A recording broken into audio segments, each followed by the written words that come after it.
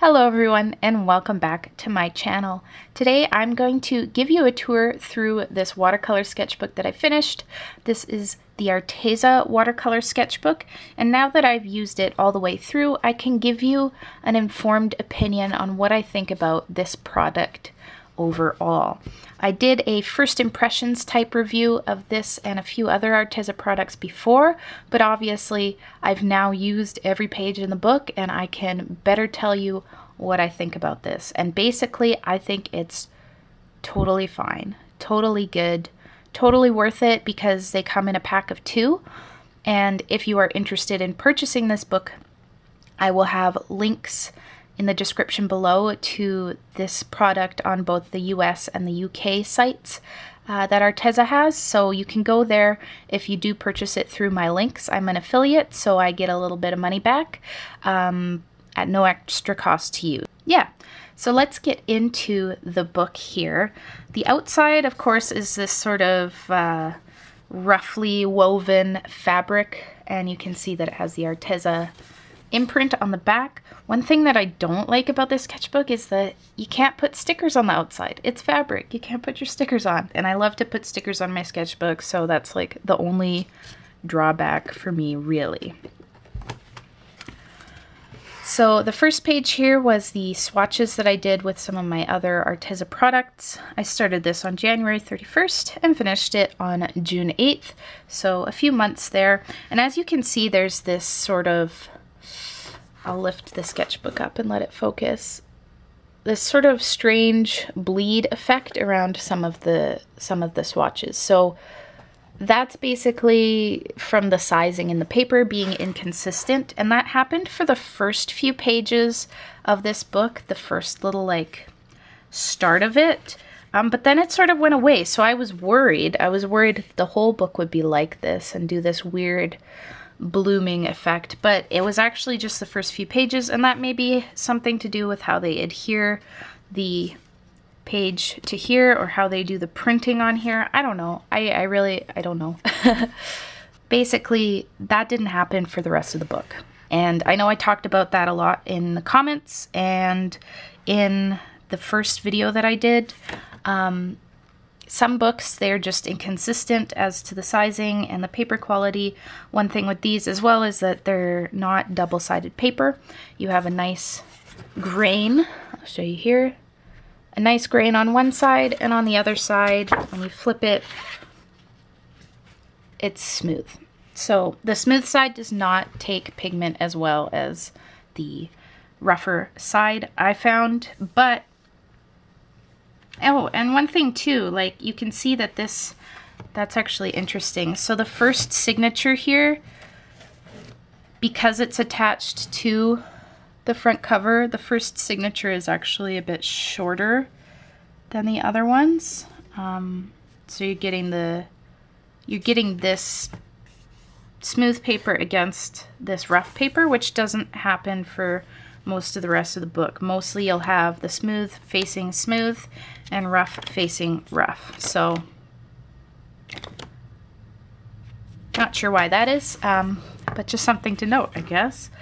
I used some markers in this sketchbook, some gouache perhaps, not much. This mostly was a watercolor sketchbook for me.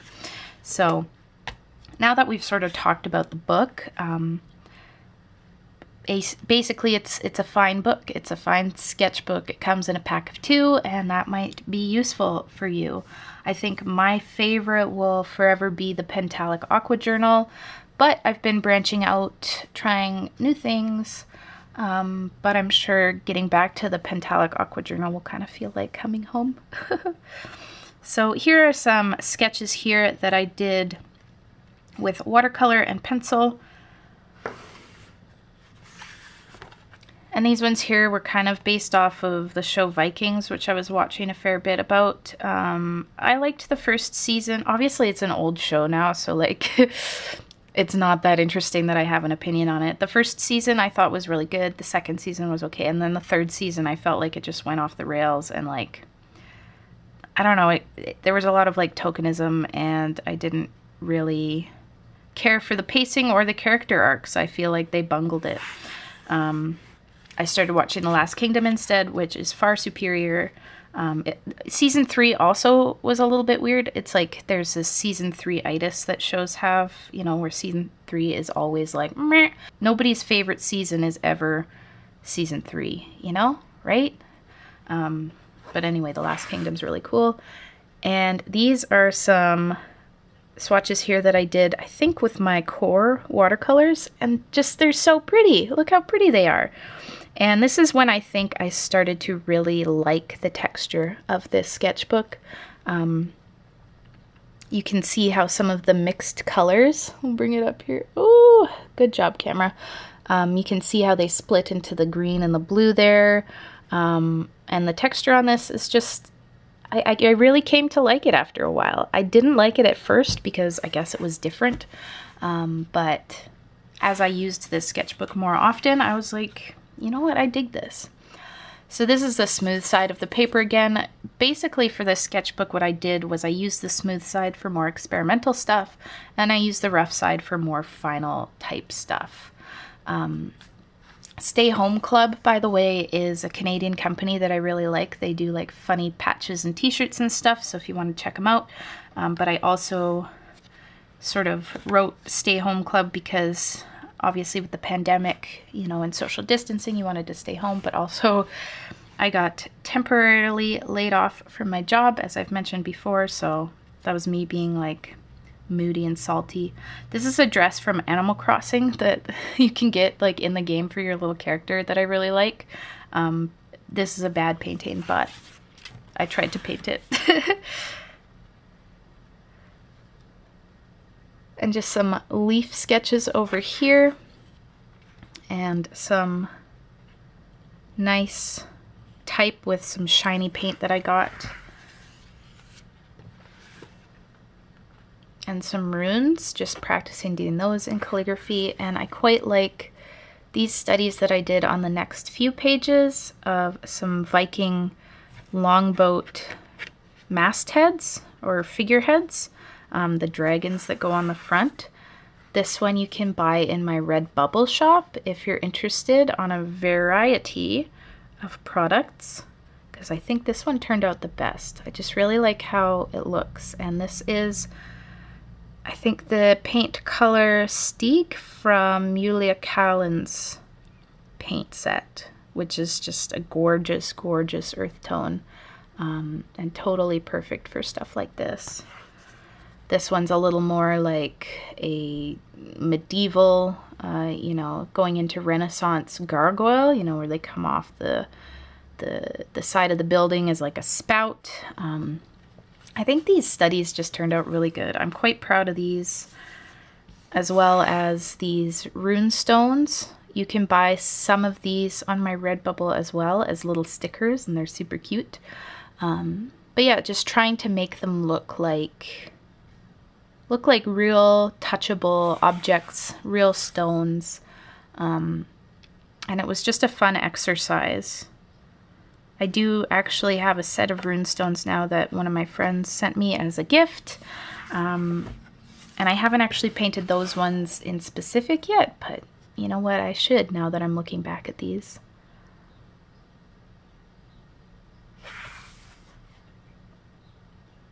And here's some like fake old-timey coins that I painted as well. I think this was sort of the start of when I got really back into medieval stuff. I don't want to say medievalism because that's a little more like a pre-Raphaelite, you know, turn of the century type term, but just interested in history and artifacts and reconstructions and reenactments. This is a painting of David Dawson as King Alfred from The Last Kingdom, and I really have a thing for him. I don't know what to tell you. I think he's so handsome. This was the 6 fan arts challenge that I did and posted on Instagram and Twitter. So this is Morden Solis from the Mass Effect series, Astrid from the How to Train Your Dragon series, Deet from the Dark Crystal series on Netflix. I used to watch the film all the time as a kid because my dad used to watch it as a kid, so he introduced me to it. So some people think it's really creepy, but because I sort of grew up with it, I like it a lot. Whereas some people who watched Labyrinth as a kid like don't mind it, whereas I think Labyrinth is the creepiest thing ever. It's so creepy. I don't like it. Sorry, I don't like Labyrinth. It's too creepy. The hands coming out of the walls. Oh, I really like Jim Henson, but why'd you have to make that? This is Paul Muad'Dib. Of course, Kyle MacLachlan from the David Lynch Dune adaptation. I'm excited for the new Dune film that Denis Villeneuve is doing. I'm sure it's not gonna be perfect, and so far the screenshots they've released are like underwhelming. But I really like Jason Momoa. I like Timothée Chalamet. I think Timothée Chalamet was really good in The King on Netflix. Of course, being the King Henry the Fifth, I believe. Fifth, yes, because Henry the Fourth was Bolingbroke. I've been trying to keep the Henrys straight. Oh my goodness. Henry the Fifth. This is just a painting of a model that I found online, but I sort of made her into a character that I've been building up on the side, which I might possibly be doing a collaborative writing project about with her. But yeah, we haven't really gotten into that yet. The world's been kind of nuts. It's hard to focus on like making something purely creative and frankly kind of, you know, indulgent and selfish and escapist, right? So yeah, maybe in the future. These are just some titles of short stories that I was working on briefly. I don't know, I've been kind of self-conscious about my writing lately because of several reasons. I'm not really gonna get into them. These are the last of the 6 fan arts challenge ones. As you can see, like, so this is the smooth side. I did stuff that was more just like playing around, and then the rough side I did like the final pieces. This is Beorn from The Hobbit, who is one of the recommended characters, and then this is one of the Jurassic Park Dilophosauruses. And it's obviously, it's from a screenshot, so it's not scientifically up to date. This is just the old school JP puppet Dilophosaurus. So they have like the lips and whatever. They're a weird puppet. Like, they look really cool, but then you look at them a little bit longer and you're like, oh, this is so... something very difficult to draw about it, I guess. Some more rune stones over here. Brighter colors this time. I thought they were cute. And then you can see here that the bleeding kind of came back. That was happening at the beginning of the book. So that was kind of annoying, but it didn't really show up for the rest of the thing. Here are a couple of helmet studies. This is a Norman helmet. When I did these, I was looking for a particular book that I have, and then I couldn't find it. And of course, now that I'm looking for the book, sorry, I turned my head to look for it.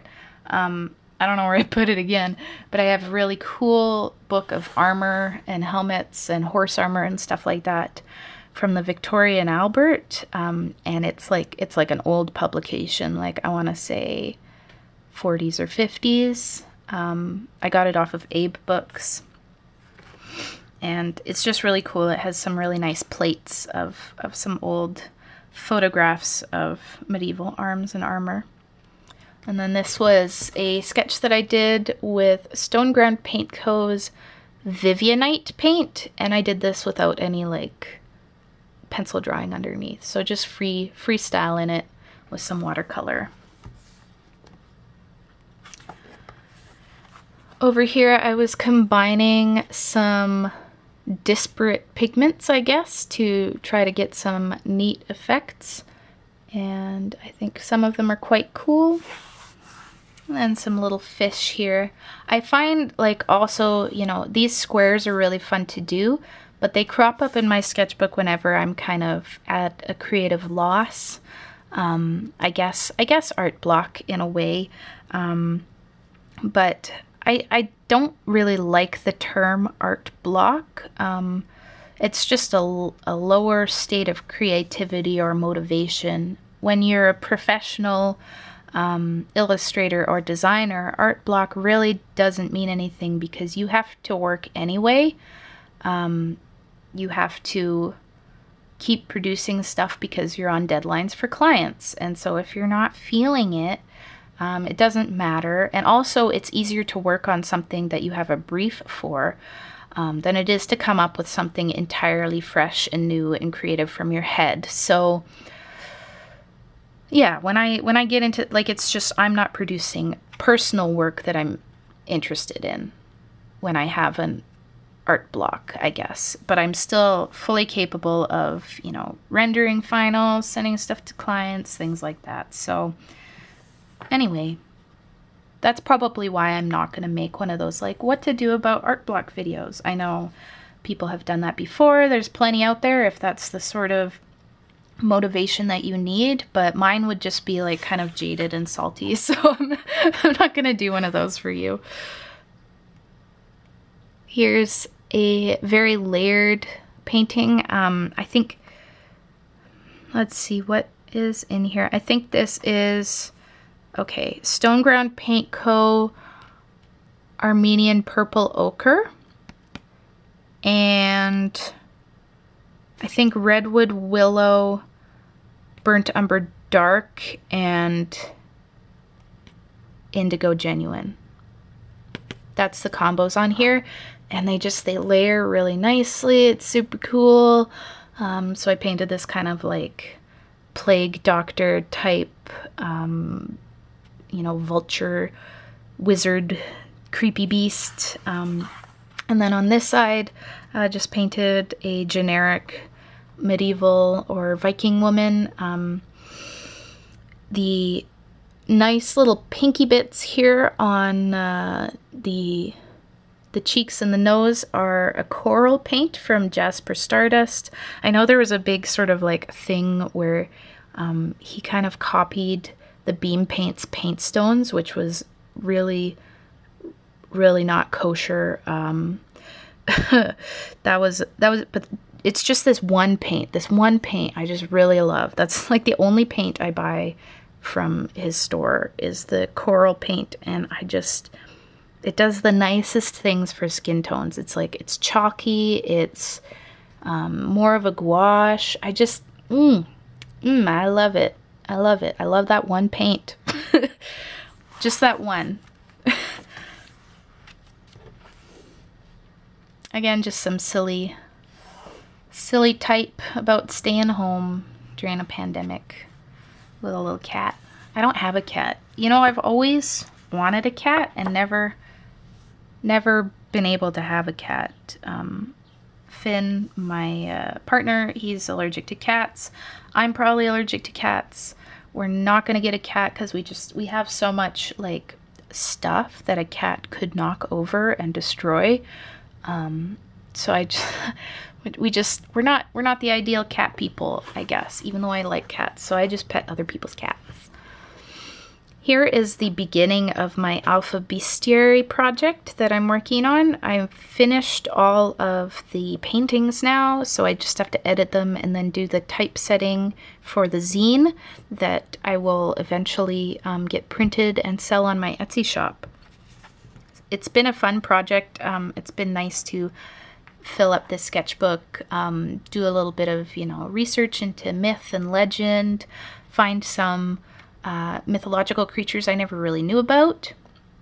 And I guess as we go through here, I'll tell you a bit about them. So this is Amphivena or Amphisbaena, which is actually now a generic name for a type of, I believe, like a legless lizard or a weird sort of guy, weird sort of animal.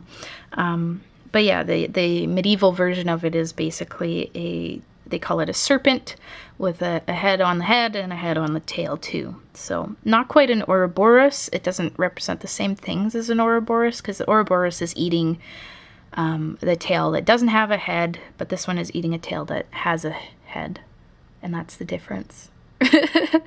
Anyway, this is done in Armenian Purple Ochre from Stone Ground Paint Co. And this whole series is done with single monochromatic pigments.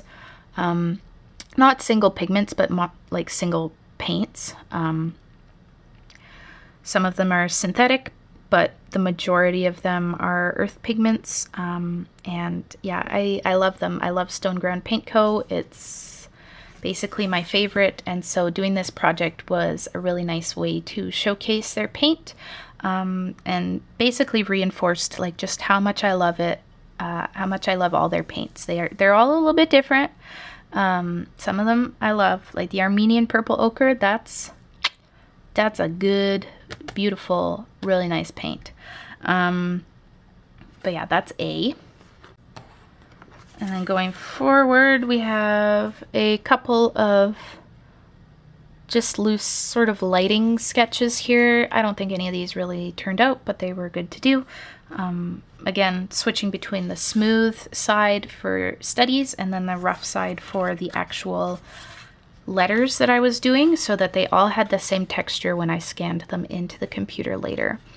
This is B for Basilisk, and this one I ended up redoing right at the end because I just was never happy with how this one turned out.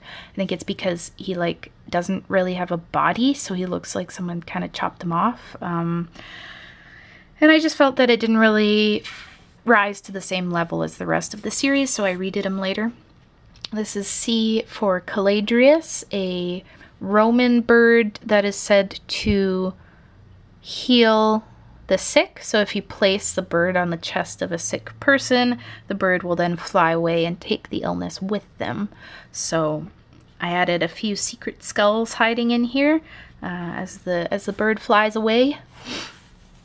D is for the Downlooker, and this is a particular creature that shows up in Gustave Flaubert's The Temptation of Saint Anthony, and the creature talks to Saint Anthony a little bit, so I thought that was an interesting one for D. And I didn't really want to do dragon because I draw a lot of dragons already, and a lot of these creatures are dragon-like in the first place, so this one was a bit different, and I patterned it off of a muskox.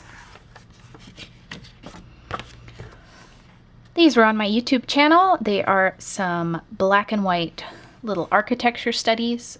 These ones done without any pencil drawing, just paint to paper, which is really good practice. It's easy for them to turn out kind of wonky. I think these are a little bit wonky. If I wanted to do a more tight study, I would obviously draw it before, but it's good practice for your brain to think in shapes and value instead of line. On this side here we have E for the Erymanthian boar, a very large pig in Greek mythology that causes a lot of trouble. So I wanted to, of course, show that he was huge, so I have him here and then tiny birds in a tiny forest so that you know who we're talking about.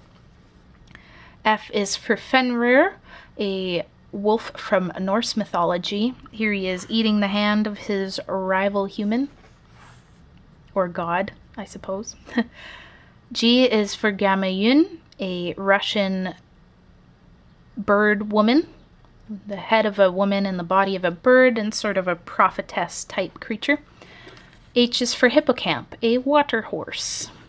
I really like this color here. This is Stone Ground Paint Co.'s Mayan Green, and I just, ooh, it's so pretty, and it's so like aquatic. It's a very watery type color. Just a quick sketch of a fairy and a girl. These ones I didn't put a lot of time into, just sort of doodling to pass the time really. I is for Ichneumon, which is a medieval term basically for a mongoose. They called it a type of serpent that could slay crocodiles or other serpents, and I just really like sort of that pseudoscience, you know, approach to classifying these animals, you know, before they really knew what was going on, before people were like, you know, fully observing animals in Egypt, and they were like, ooh, in Egypt this secret thing lives, an ichneumon, and it's very powerful. And you know what, it's just an Egyptian mongoose in the end. But I really liked fitting it into the eye shape, just this rectangle. I think that's really cool. J is for jackalope, and the sort of green color of this jackalope, my boyfriend said that I should color it green. There's a little story that Terence McKenna used to tell about seeing a jackalope, and so it's sort of inspired by that too. If you know Terence McKenna, then you know that it's a funny story. K is for Keresh. This is basically a unicorn from Jewish folklore. And I based it, I think, off of a Persian fallow deer, a deer that actually lives in Israel. L is for Lamassu, a bull with the head of a man and with wings from Sumerian Persian mythology. They have lots of really cool statues of Lamassu. Usually they're standing, of course, but to fit the shape of the L, I have the bull half laying down. This is a nice little dragon that I painted, and I quite like this actually. I might bookmark this for later and put it on a shop somewhere because it turned out really nice. Again, it's that Armenian purple ochre that is just so nice. And this here was my take on the Page of Swords from the Rider-Waite Tarot deck, which is the tarot deck that I have. I turn it all the way, but I'll probably bonk the tripod, but anyway, there he is.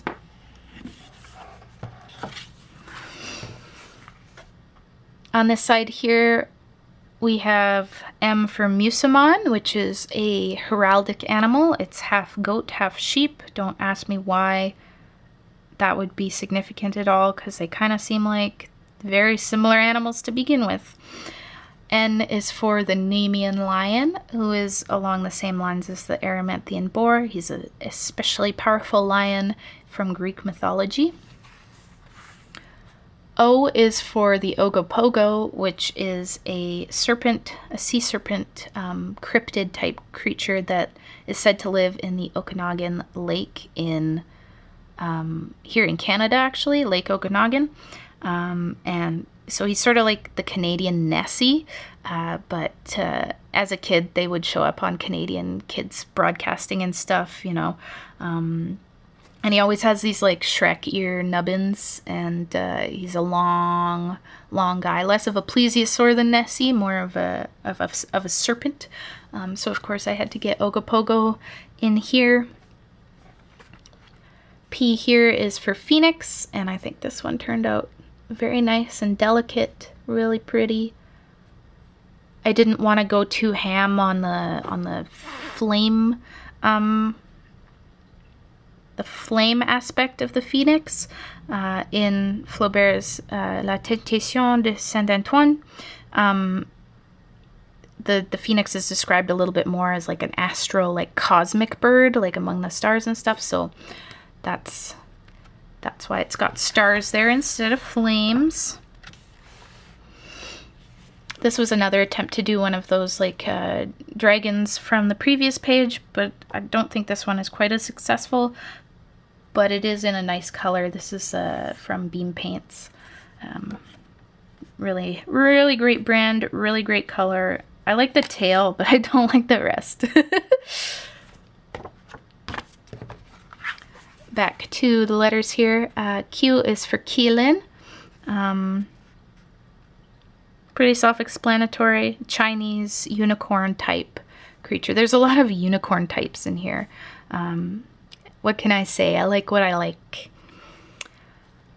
R is for Ramidrehu, which is a Cantabrian mythological creature. It's like part weasel, part snake, part pig, and it has all these sort of magical properties and lives in the forest. S is for Selkie, a woman who turns into a seal or vice versa. So I have her partly seal here and then partly with the seal skin, which plays a large role in tales about the Selkie.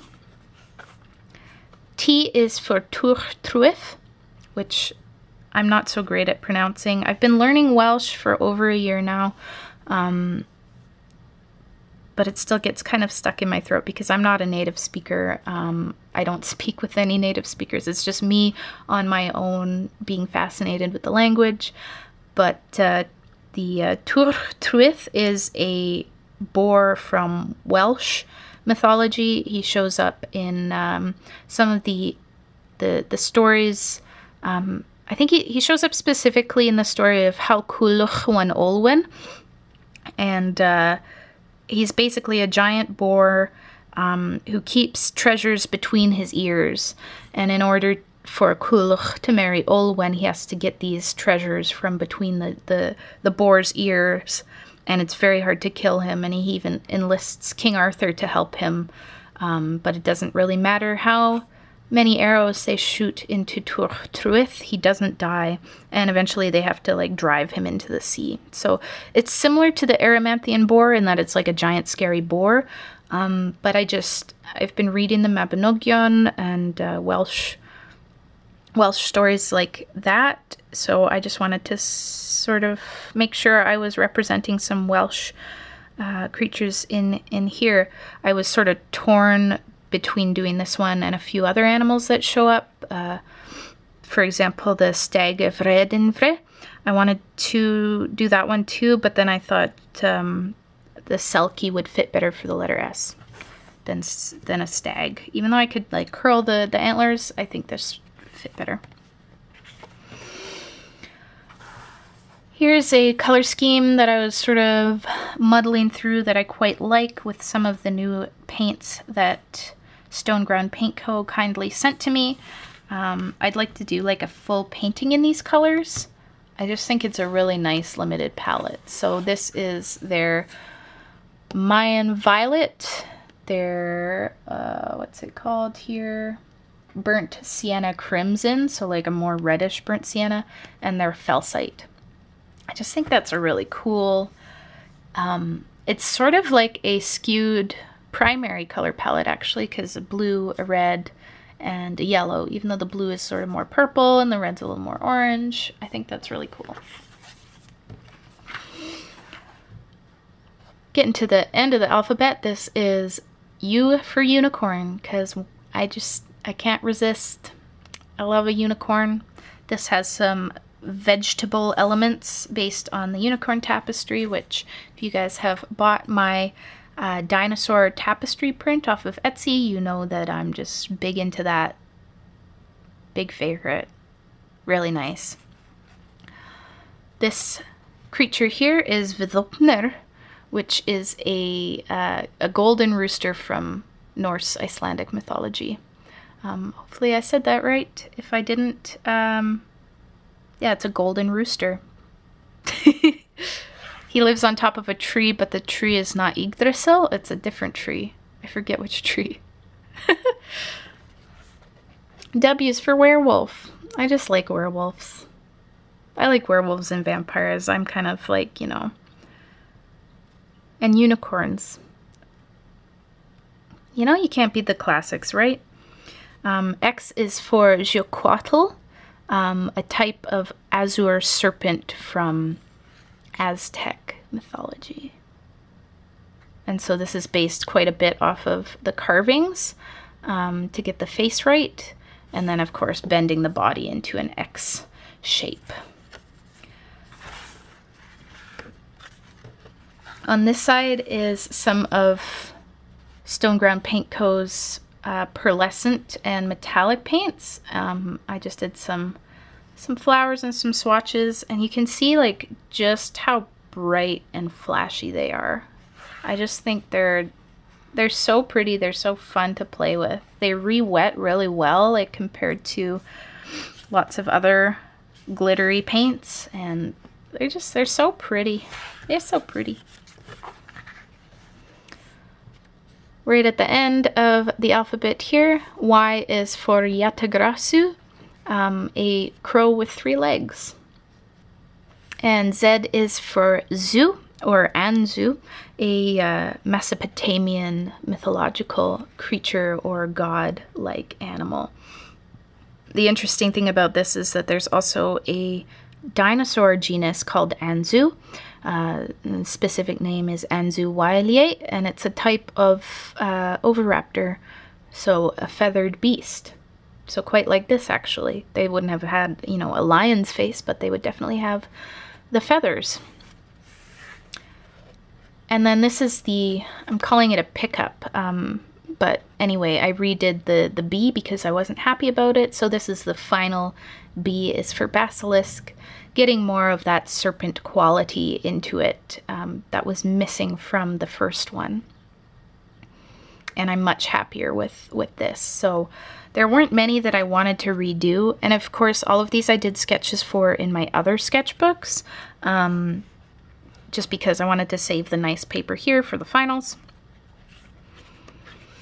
And eventually I will clean them all up, edit them all, put them in a book, do the typesetting. I want to do some cool like medieval typesetting, like arts and crafts style typesetting. If you saw any of the books that William Morris and Kelmscott Press did, I've always loved that look. That sort of which is a very like illuminated manuscript look, but it has the mechanical quality of the turn of the century. I just think it speaks to me. I've always been drawn to that. I've always liked that. You know, I liked William Morris before I really even learned who he was. Yeah, definitely my favorite part in art history. That and the Pre-Raphaelites, and then stuff from like the early Middle Ages. Here's just a little profile portrait and a fox. And some shiny pearlescent flowers again.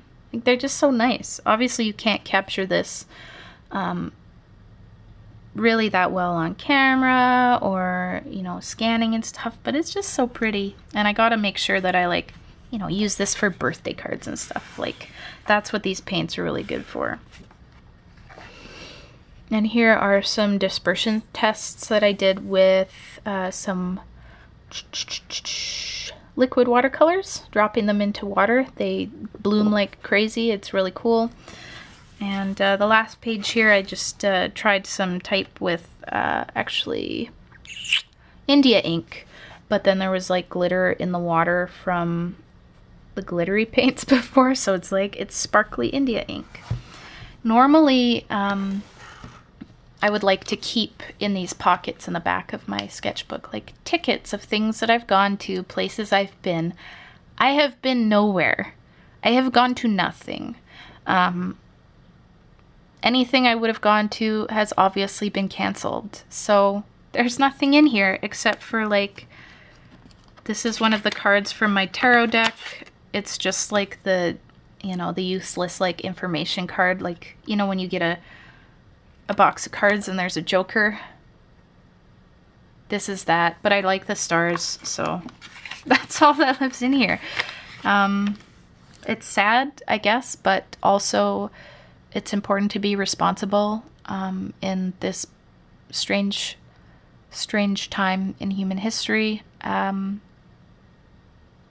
Anyway, overall, do I recommend the Arteza watercolor sketchbook? Actually, yes, I do. I was not sure at first, but now that I've used it longer, yeah, it's good. Just bear in mind, of course, that you have the smooth side that doesn't take paint as well, and the rough side that takes paint quite nicely. I like the texture. It's subtle, but it does the trick. It plays really nicely with all of my handmade watercolors, which I have quite a lot of. And I think this sketchbook is quite successful, partly because obviously I was using it for a big project, a big cohesive project, and I'm looking forward to moving into my next sketchbook. I'll pick it up here and show you the brand. I'll finally be using this SMLT Art watercolor #authentic book, which you know, is a funny name for it. It's a watercolor album. It is saddle stitched like this, a single signature. You can see this is a piece of paper I got from a friend that I'm saving because it's got the nicest texture in the world. I just have to paint something good on it. I did one starter piece in here. I'm going to show you, this is the teaser. These are going to become holographic stickers. I'm excited about it. I'm gonna test them out and see if they sell okay, and then maybe order more. But yeah, this will be the next sketchbook tour that shows up on this channel. So if you would like to see that, please subscribe so that you get my videos in your subscription box. You can hit the little bell icon if you want notifications. I personally am allergic to notifications, so I have them turned off. I still get a notification every now and then, like when somebody comments on my videos, but it is not, it never works properly. Like the bell will light up and then I'll go to check the notifications and it'll be like, you have no notifications. So anyway, that's my review of the YouTube notification system, in that I don't think it works. But if it works for you, like, you know, feel free. I hope you enjoyed this video. I hope you enjoyed this sketchbook, and I will see you in the next one. Bye!